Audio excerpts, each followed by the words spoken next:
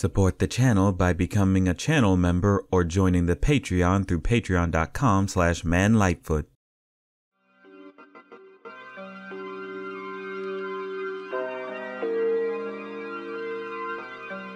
Welcome to another episode of Simple Thoughts. Today's episode is a bit of a off the cuff, just something has been bugging me for a long time type of simple thoughts this time around. And it's mainly just because of recent events, particularly having to do with cancellations in TV shows. Because most recently, rap shit just got canceled. It wasn't a show I was watching, I'll admit, but my friend Tariq was watching that show, and he loved that stuff, and had other friends also watching it who really enjoyed it. And I've constantly heard a lot of good things about it, but it got canceled after it wrapped up, I think, its second season.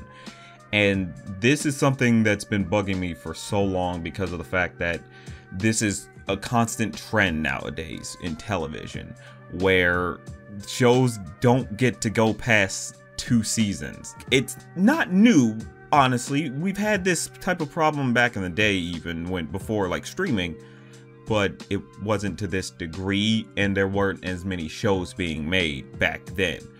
You know, now we're constantly getting hit with new shows after shows after shows every month, and it's becoming difficult to keep up with, and everything's getting canceled left and right because all this stuff is just being made, and none of them can gain a following fast enough because the models for streaming are so twisted and disjointed, because a lot of it hinges on instant success. Like, for a lot of these shows, they drop a whole season in one day and expect people to watch the entire season in that entire week.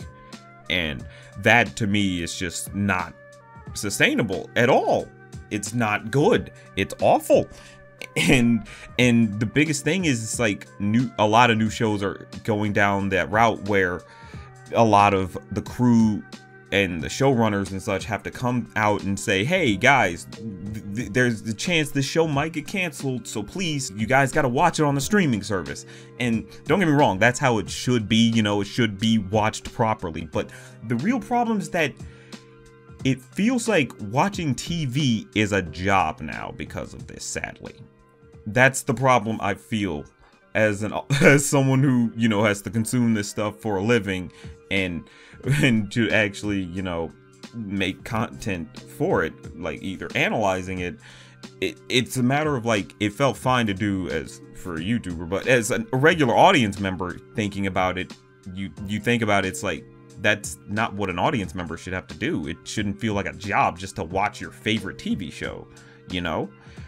And I feel bad for all these creators, to be honest. That's something I do want to throw out. That these creators who do say that they have to advertise the shows because, you know, the network didn't give them a lot of money to work with for marketing or anything like that.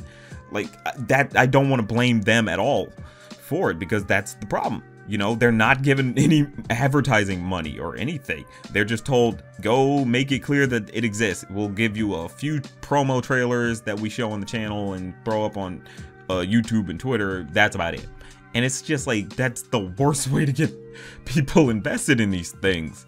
Like, it's relying way too much on, like, social media engagement for advertising. And it's like, that's not the best way to do it anymore. So it's just a thing where I think television just needs to get to a point where, because it's really ridiculous. Moon Girl, which is a fantastic series, literally about to have its second season, but Disney's gonna drop 14 episodes of the season all in one day. And it's just like, what? Why? It was on television. I'm pretty sure it was doing fine. It just won a bunch of Emmys. It just got a bunch of awards. So it's a question mark of, like, what's happening? And I feel so sorry for everybody who worked on it, because it's clear that it's being mistreated. Because that feels like a death sentence to me. The fact that all of 14 episodes of a season just dropping right then and there, and then it's being straight up made clear that it's like, you have to go watch it.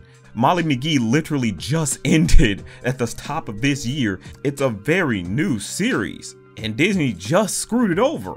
And it's like, what's going on anymore? And the story came out. It's like people kept bootlegging it too much, or were pirating it, sadly.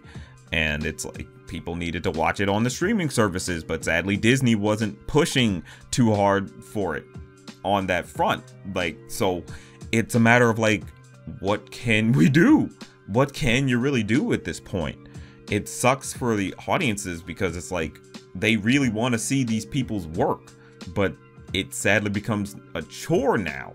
It's becoming an obligation. It's becoming a job for a lot of them, and that's not okay. It's like they should just have to turn on the TV and just enjoy the show, but it's becoming way too much of an obligation at this point to try to watch your favorite show just in hopes that, you know, the big wigs at the top are gonna have some sympathy and say, yeah, sure, you can have another season. And people are like, I don't want to have to do that. I shouldn't have to do that. You know, they should just be able to see that I'm watching and be able to tell that I'm watching and enjoying this show, you know?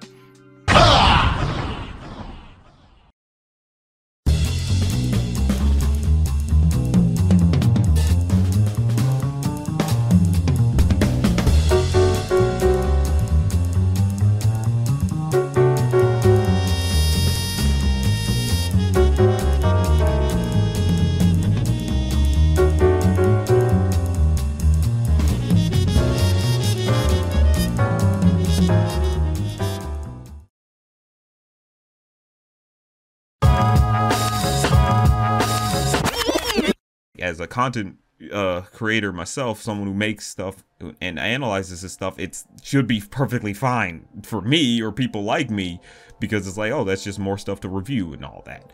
But for regular audiences, I'm seeing people say, yeah, this stuff sucks to watch now because I don't get time to actually invest in any of these characters. People are seeing that it's like, yeah, it gets canceled after 2 seasons, and the second season ended on like a major cliffhanger, and I'm now just blue-balled basically.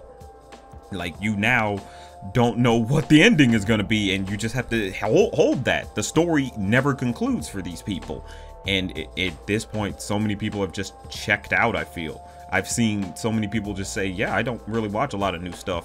So many people I hear go back and rewatch old stuff because it's like, it's finished and I get to actually finish it myself instead of it having the rug pulled from under me. That's sadly a lot of people's takes now. It's just rewatch old stuff that's already finished, and the new stuff, leave it to keep getting killed because they don't want to let it grow an audience. And it's even affecting how these shows are made, because let's face it, back in the day, you would get a lot of time dedicated to actually connecting with characters. You get so many episodes within a season, like 26 episodes a season sometimes. That was like the average.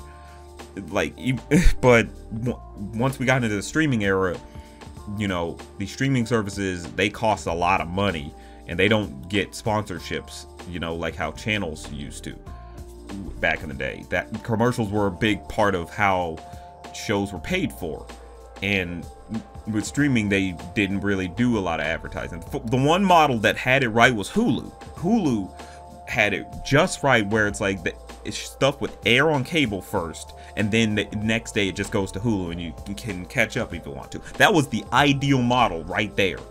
And then sadly Hulu by this point got bought up by Disney, and they adopted all the other bad models of every other streaming service, where now it's like you got to pay to have ads on. And with Hulu, you just get ads. It's free, but you have ads. It's like, okay, that's fair. It's like, I just sign up for this account and I can watch whatever I want, but I have to watch an ad to do so. Who can be mad at that? Who really could be mad at that? And so we have all these different streaming services, and they're starting to cost just as much as cable now, and people are just fed up with that stuff. The one streaming service in this whole thing right now that is actually doing things pretty right is Tubi, surprisingly. Like, it's the one that said, let's keep the whole you watch anything you want for free, but you have ads thing. They kept that model going, and now they're to the point where they have a really good big library of old obscure media that a lot of people never heard of or thought they would never see again. Like, they just got a lot of those old Hanna-Barbera Christmas or holiday specials on there like last year, and it's just like, okay, yeah, they're trying to get original content made. It's like that was the exact smart model that Hulu had. And if they literally, if Hulu had kept that model the entire time, it probably would have been the top service out of all of them. Probably. In general, all these services would have been a lot better, because the problem with these services, they're trying to compete with YouTube. They're trying to have so much content every day to keep people engaged, to try to compete with YouTube. And you can't. You want to know why? Because YouTube is cheaply made when you really get down to it. Because all it is letting people upload their stuff for free. People get to sit in their rooms, in their houses, and make whatever they want, however they want, so long as they follow certain guidelines and such. And it's cheap to do, and it's easy to just push out as much as you want with that. And they're trying to compete with these $1 million shows and movies. And it's like, you can't. You are never going to be able to compete with us. You can't compete with us. I don't know why you thought you could. Why are you even trying? You know, that's the harsh reality of the whole situation. Is that it's like streaming services want to compete. And it's sadly affected how the stories are written, because sadly the characters now feel rushed. You know, it's constantly this sense of we need to get as much information out as we can, because we don't know if we're going to be able to make it. We don't know if we're going to get another season to be able to tell the full story. And it's for a lot of people, it's like, I'd rather just check out if this is the level of quality we're going to get, where it's not well thought out, or it's thought out but sadly it has to be rushed just because there's fear that it's never have the story fully told.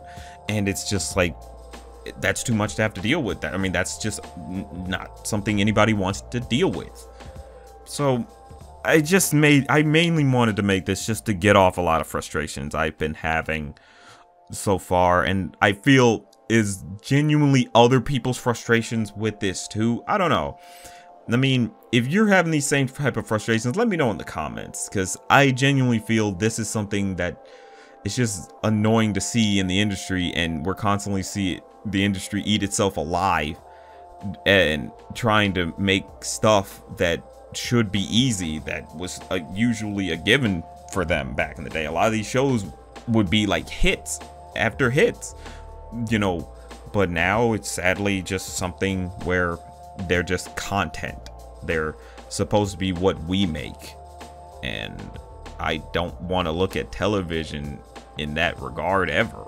You know, what I make is just something that entertains a niche audience, obviously, and it's simple to make for me, and it works for me, and it's fine, and I enjoy that you guys enjoy this. I'm happy that you guys enjoy my content, but I don't want to look at this as like an amazing thing as like television, where it's way more collaborative and you're seeing so many different bells and whistles come together to be able to make these amazing like shows, just to tell these amazing stories. You know, that's just how I see it, honestly. I just think it shouldn't feel like a job to want to watch your favorite shows anymore, as when you're just trying to simply enjoy a good story written by these great storytellers in this manner that they've chosen to tell the story in. That's just really my frustrations at the end of the day. But, you know, let me know what you think about all of this stuff. And always remember, it's just a thought.